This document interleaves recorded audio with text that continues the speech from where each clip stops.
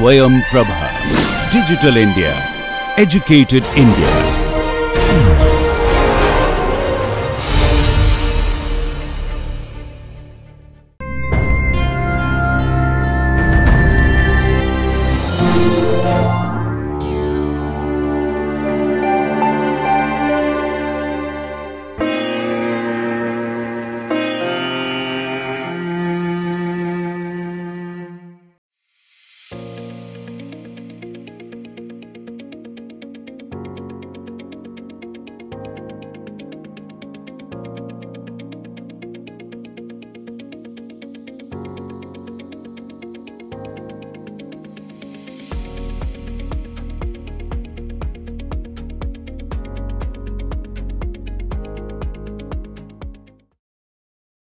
Hello everyone, welcome to the second lecture of the module 4, Introduction to Shrimp Culture for the course Advanced Aquaculture Technology.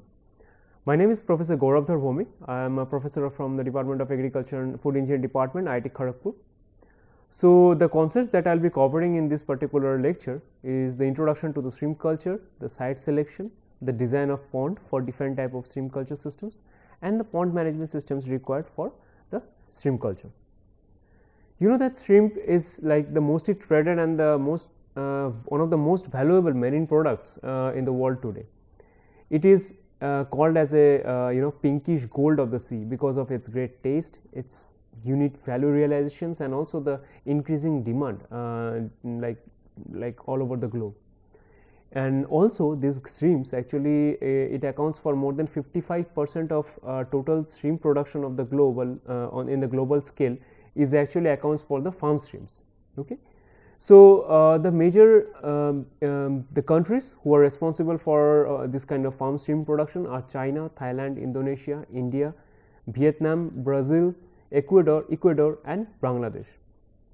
In general, the type of species, the shrimp species that we farmed in India are as follows, like the Penaeus monodon, Penaeus indicus, Metapenaeus ensis, etc., etc. So, you may heard about the tiger prawn, white tiger prawn and all. We already discussed about a little bit in last lecture material as well. Okay. So, in general in India right now almost 176,000 hectare of area is actually used for culturing of different kind of shrimps. 91% of it is actually used for cultivating the Litopenaeus venami, and 8% is for the Penaeus monodon, and 1% is for Macrobrachium rosenbergi. Okay.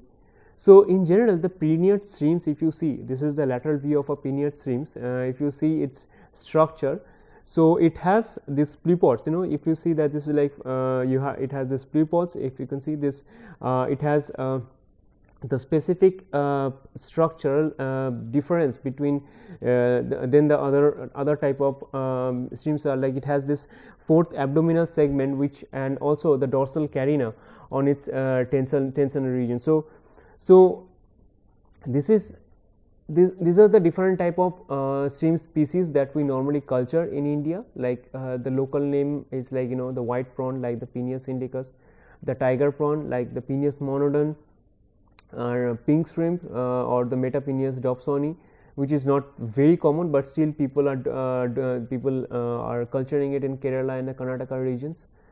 Marine shrimps, curry, brown shrimps, deep sea shrimps, etc. So, for each of the shrimps in different kind of this important shrimp species, they have their own peak seasons. Okay. So, in general the white prawn Penaeus indicus are you can almost grow throughout the season, like throughout the year, only other than the monsoon season, whereas in case of tiger prawn it can grow it has a peak season of around November to May, pink shrimps July to October. So, for different type of species it has its own peak season, and the distribution if you see mainly the Kerala Karnataka region are the one which is mostly you can find the abundance of this kind of different type of shrimp species in India. Other than that, if you go to the if you come to the West Bengal or Odisha coastal region, you will find that production of tiger prawn a lot. Okay. If you further go to the Andhra Pradesh, Odisha, this region, if you go further southern side of the eastern coast, like Metapeneus monoceras, so there you will find this brown streams production, the abundance of brown stream production in this region. So in general, the crustaceans like the shrimp, they kind of grow in the process of molting, okay, which is like the shading of the exoskeleton. So they keep on shredding the exoskeleton at a regular interval throughout their life. Well, definitely it depends. In case of young shrimps, they usually mold like 2 to 3 times a day, whereas like juvenile stage, it can the frequency goes up to 3 to 25 days. So after 3 to 25 days, they keep on shedding their exoskeleton, or the process is called the molting process, okay. So by which they keep on grow during their till their maturation stage. The major sequence of events in the cycle is actually involve the mineral and the organic reserve accumulation, the elimination of old shell followed by the formation of the new exoskeleton, the process which I already mentioned, the molting or the ecdysis, okay, along with the uptake of water. Other than that, the rearrangement of the organic matrices along with the deposition of inorganic salts, which also results in the molecular strengthening of the exoskeleton, and majorly their exoskeletons are made up of different type of calcium and magnesium products, okay. This mostly this type of species, and also they have a like when their tissues are actually keep on growing in this kind of species, they kind of replace their fluid, the body fluid, very frequently, and this body fluid replacement is a major process for their tissue growth and all. So in general, if you see the whole cycle of the pinnate shrimps, like right from the egg, which up to say like 24-hour of period, and then it is called the nauplius period. In the nauplius, if you see, it has the 5 to 6 instars in 2 to 3 days of sequence. Then it is called protozoal stage. From there it stays for like another 3 instars in 3 to 4 days, and then it goes to the meiosis, and then post larva, and then the juvenile stage, okay. So from juvenile stage to the final maturation stage requires around 180 to 300 days. So all total around 350 to 360 days required at the max for your year long production from the from the initial farm construct, from your initial the post preparation management, pre-preparation management to the execution stage, like after the maturation stage is reached, if you want to netting out all the material. So all this procedure takes around 1 year of time period, okay. So in general, when there are different type of shrimp species, shrimp species where it required either the hormonal or the environmental manipulation for their breeding, and sometimes they do not need it, like in case of the examples that we have given, like Lithopenes venami, or this Phaneropenes chinensis and all. So this type of species, they do not need, they can be readily mature, mate and spawn in captivity, okay. But whereas in case of Peneus monodon, in case of Lithopenes venami, the wild stocksman, they need some hormonal or environmental manipulation for reliable breeding in a captivity. So before you start any culture of any stream, so what are the consideration, what are the factors that you need to worry about? Remember, whenever you will be starting your own farm in this kind of aquaculture practice, using aquacultural species and all, you have to worry about the site selection first. That is the very first and foremost criteria about the site. From which type of species, that definitely you have to search for at the beginning. Then followed up thing will be like when you will be designing a farm, what is the topography of that farm? I mean, like what is the topography, what is the natural ground elevation, that at least that you have to understand, like from the mean sea level, what is the elevation from there you have to maintain at least 1 to 3 meter above the mean sea level, this ground elevation, because if you are not maintaining this particular height, what will happen? Mostly they cultured in a coastal region, right, in a tight fed condition. In a tight fed condition, because in the high tide and the low tide this fluctuation, in case of high tide situation, the water should come from the sea to your pond or to your culture area, okay. So that provision you have to provide using a proper design of sluice gate and all, okay, and a proper designing of a canal. So using a proper canal design and the proper sluice gate design and maintaining the ground elevation of not more around like in the range between 1 to 3 meter above the mean sea level is like the standard practice, okay. Second thing, not less than 1 meter above the highest high tide level. What is highest high tide level and what is lowest low tide level? So, you know, the high tide level, low tide level, it fluctuates diurnally, right. However, this highest high tide level is like some particular days of a year. So, what happened, the tide level reaches its maximum, okay. So, when the difference between the difference from its mean sea level, average means like a mean sea level to the highest high tide level is the maximum, and the same happen in the lowest low tide level also. So, in general there is a average high tide level, in general there is highest high tide level, okay.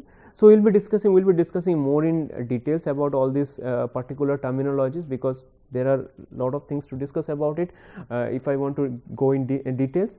So, but in this particular subject does not give me enough, you know, provision or the time period to go on more discussion about it.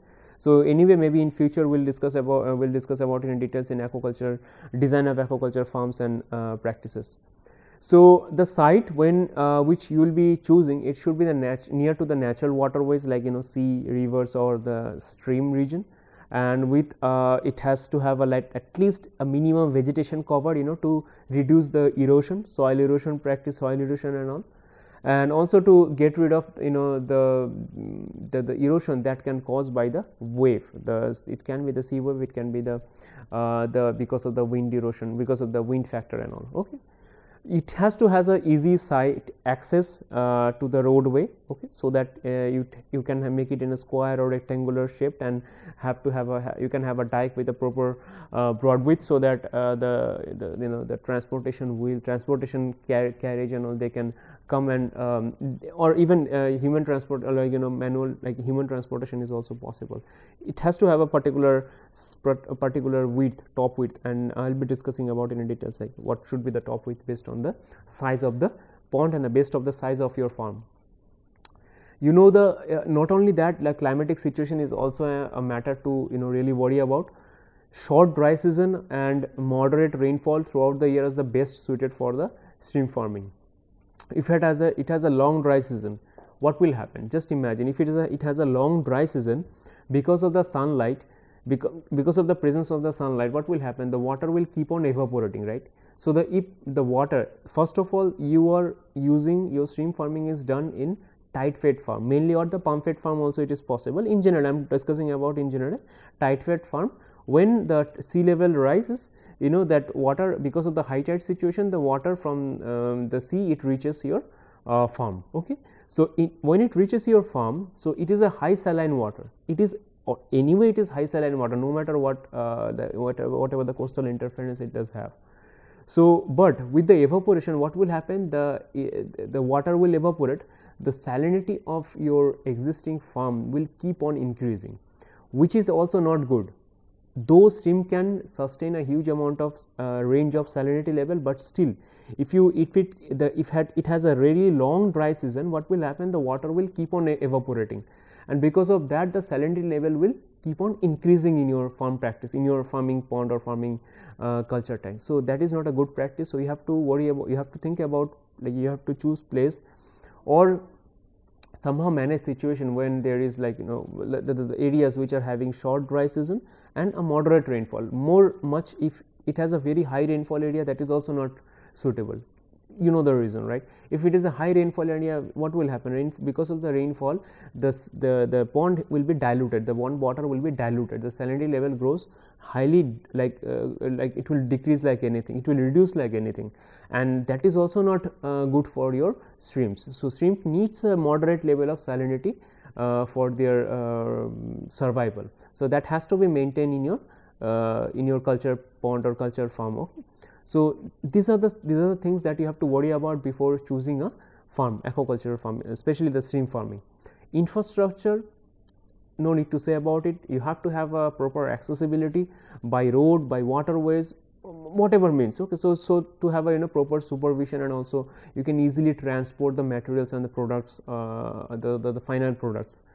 It has to have a proper electricity supply, like availability of the reliable and relatively cheap power source has to be available with a backup generator as a secondary power source. And also, if it is possible, nowadays government of India is really pushing all the farmers, all the fishermen, all the farm practitioners to go ahead with the renewable energy sources. So what you can do near to your stream farming, you can just simply shed it with the solar panels and all, or simply you can use the wind energy, because anyway it's a coastal region. There is you can have the wind will definitely flow all the time. So I mean, like either from the land to the sea, or the sea to the land, depending upon the time of the day.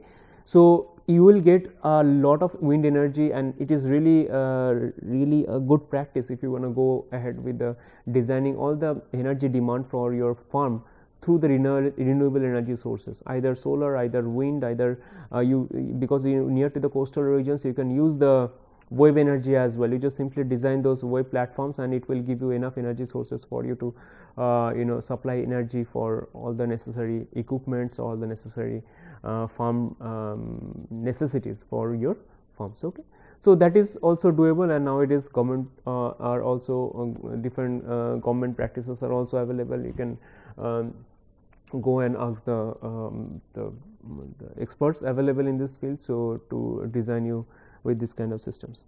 Okay, so proper security is another important thing that you have to worry about, because otherwise what will happen, there may be people from outside, they will come and steal your catch. So that is not a good practice anyway, but you have to worry about that also. You have to have a proper fencing and all. Availability of the proper equipment, labor, commercial feed and supplies. Definitely you have to have a labor, cheap labor as possible, or not only cheap, he or she has to be well versed with the techniques and all the necessary troubleshooting practices that is possible for your farming, for your farm and all. Okay, proper equipments are needed, proper aeration, proper aerators and all, proper pump systems and all.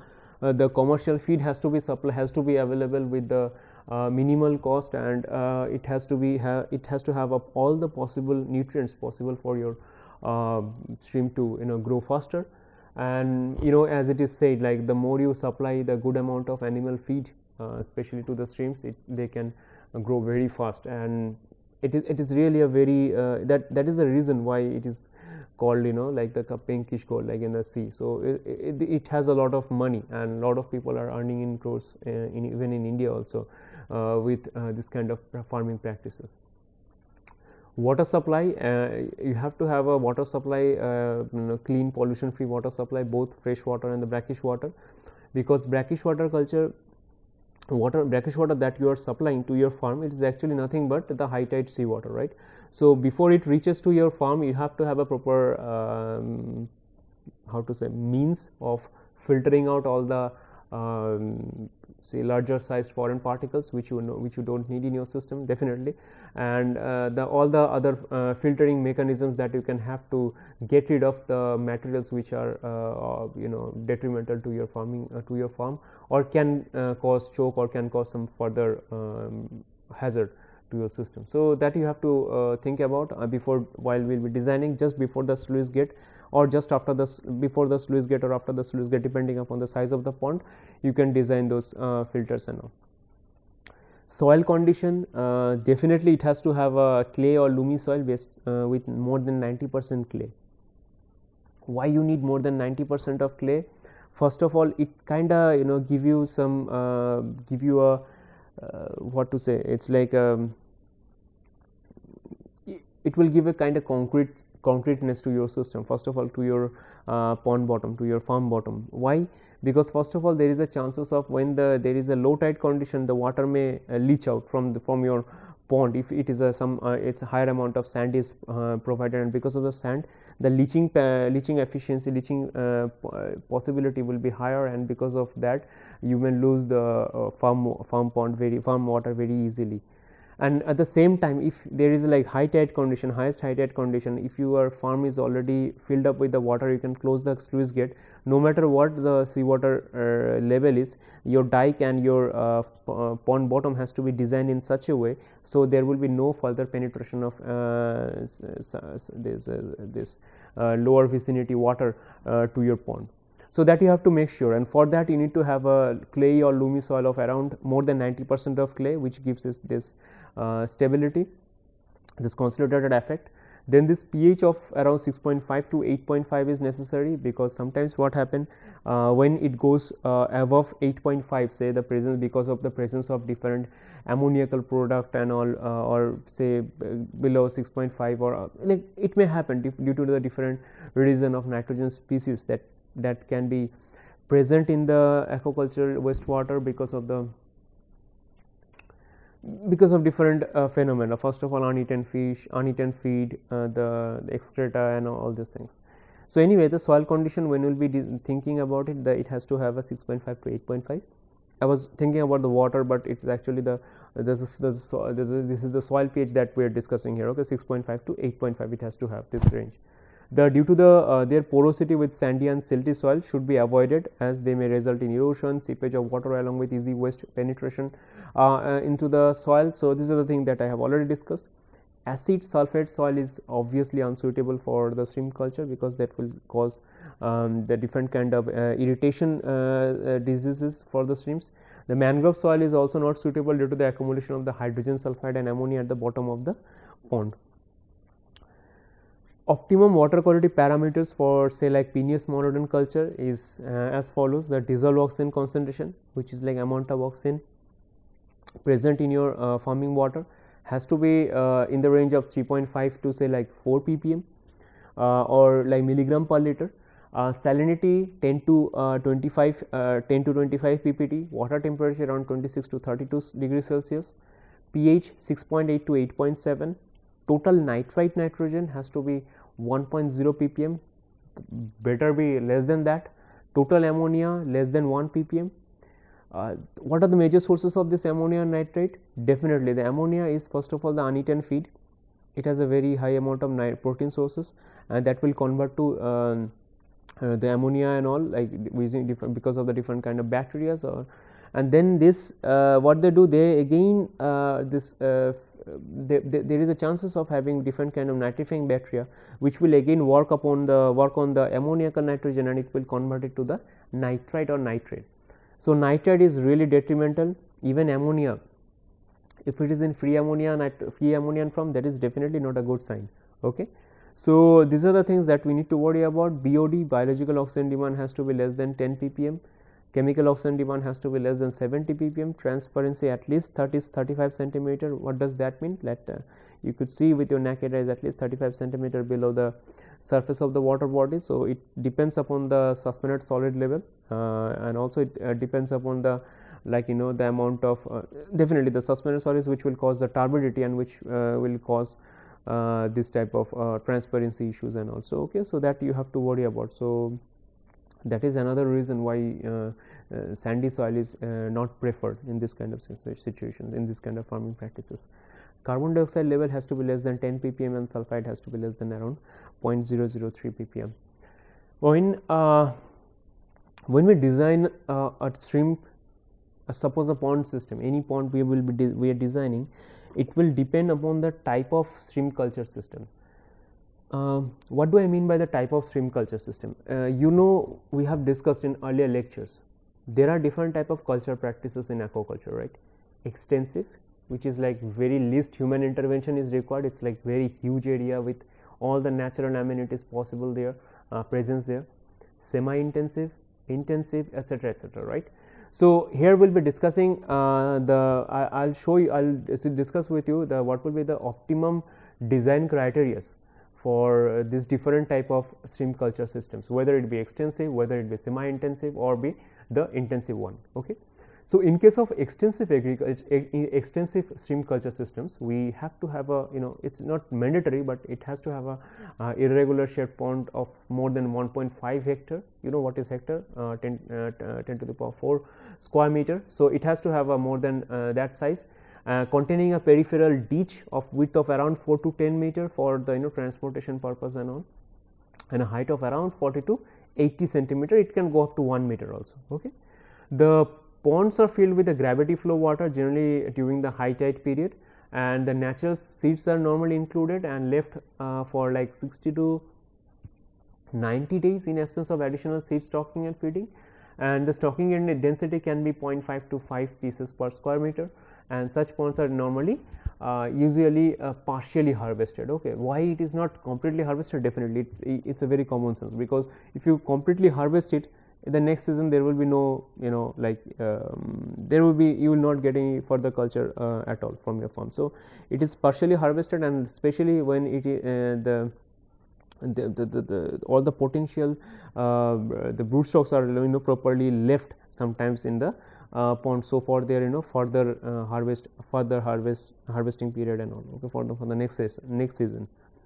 In case of semi intensive one, it's not as high as more than 1.5 hectare, but it is somewhere lies between 1 to 1.5 hectare and constructed with dikes capable of holding 1 to 1.5 meter deep water, and with a 10 to 15 post larva per square meter of stock intensity.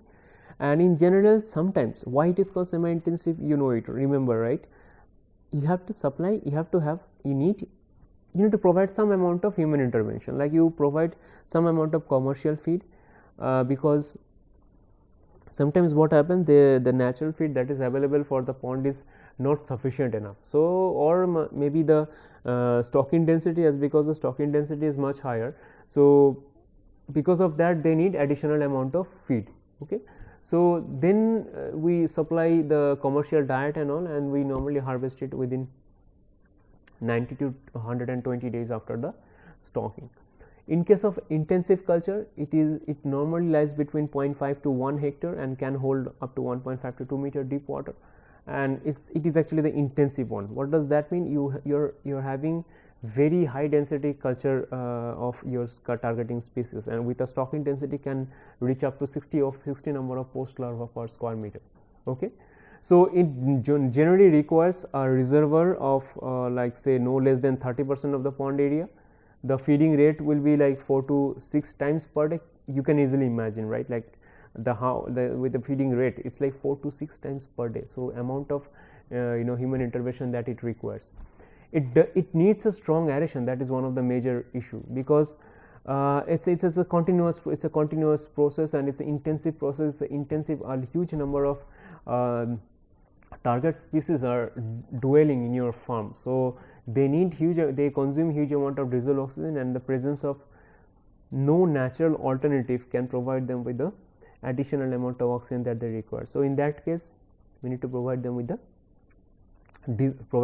aerators and all, though it can be surface paddle wheel aerators and all, it can be submersible one. Somehow you need to provide them with the additional amount of oxygen. Okay, that oxygen will be dissolved, like actually we are providing actually air, right? So, from air, whatever the around 21% of 20.9% of oxygen that is available, that will dissolve in the water, and that water is actually now it is enriched with the dissolved oxygen, and which is actually required. It has to have a range around 3 to 5 ppm of DO, as we discussed, right?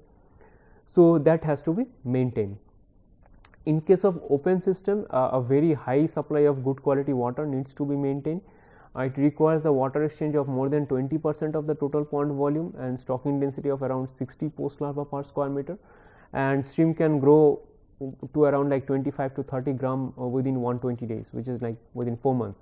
And though it is a less favored method of culture by the farmers, and we discussed about recirculation system in earlier lectures also. We take the water out of the pond, we treat it, and we like kind of give it back to the system. So, that is how we are minimizing the water requirement. We are utilizing we are somehow reducing the economic impact, though it comes with some amount of capital investment at the beginning when you design this kind of treatment units. So, anyway, so the stocking 40 to 50% of the pond area in general we we may require for construction of the water reservoir, treatment pond, sedimentation pond, drainage canals, etc., etc. And you may have some additional amount of small treatment units as well, the water treatment units as well. So it also has it can also sustain with the stocking density of around 30 to 50 post larva per square meter of around culturing period of around 4 months. Okay. Then there comes the minimal water exchange systems. So in case of minimal water exchange systems, when the recirculation, along with the recirculation system, what is the positive thing about it? Like in this particular case, it involves minimal water exchange and it to reduce the contact with the outside water. What does that mean?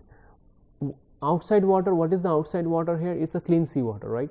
The clean seawater, when it is filled with the clean seawater, when it is filled with the seawater in the high tide situation, it doesn't come along with the foreign living organism. It does come with the foreign living organism, right?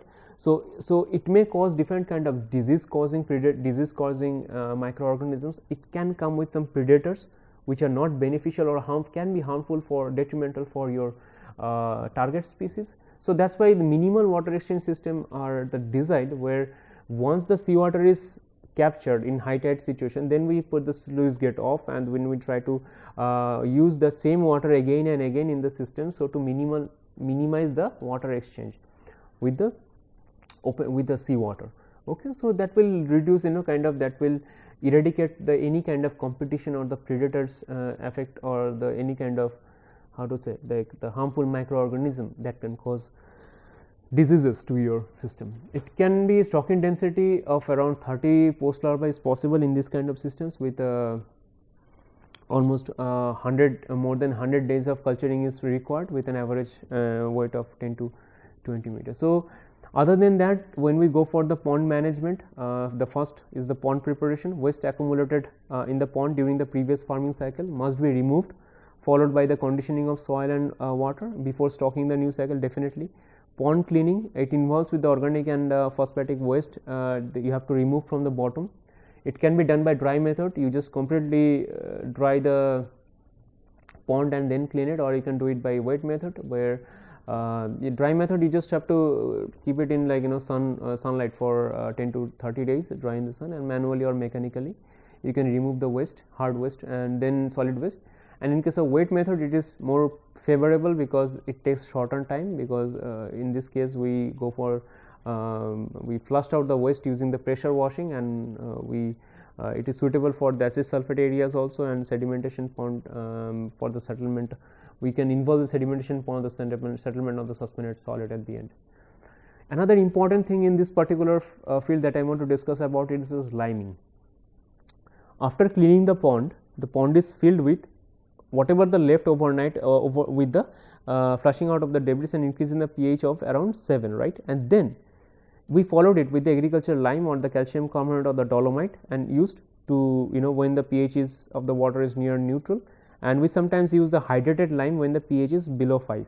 So these limes are actually used to depending upon the pH of the soil, and it has a lot of important aspects of utilizing treatment of the, like we call it conditioning of pond. We call it conditioning of the pond before starting your farm. Okay, it is very important to provide it with the different kind of calcium minerals. In general, we go for this calcium carbonate or calcium hydroxide, etc., at a rate of around 100 kg per hectare per day to maintain the required pH. We have to eradicate the predators. We can use the liming method. We can use the tea seed powder to use for killing the fish. Snails we can easily eliminate by using the quick limes or the calcium oxide. Hypochlorite doses we can do to eradicate both the vertebrates and invertebrates from your systems. An application of hypochlorite in the pond with the properly aerated followed by the fertilization is on day 3 is the perfect way to do this kind of job, and then you start stocking of post larva on day 7. So that is how you prepare the pond when we go for the culturing of the streams in your farm or in your tight fed farm or pump fed farm, whatever you are designing for, which is utilizing the seawater coming from the coastal region. So in conclusion, we can say we discussed about different countries which are the major producers of shrimps like China, Thailand, Indonesia, India, and what are the type of species, the most important commercial shrimp species like the Litopenaeus venami or the Penaeus monodon that is famous in India, and what are the factors that involves while we will discuss while we selecting a particular site for our farm, and what are the climatic and the general consideration that we need to design, we need to think about before going for pond construction. We will be discussing more in details in next coming lecture as well. So, the major takeaways again you can see the pH is also important factor, the soil conditioning is very important, liming and all we discussed. You better think like it's a very important information that we discussed in this particular lecture, and really take this remember these informations. These are the references that I used. So, thank you. See you in the next lecture.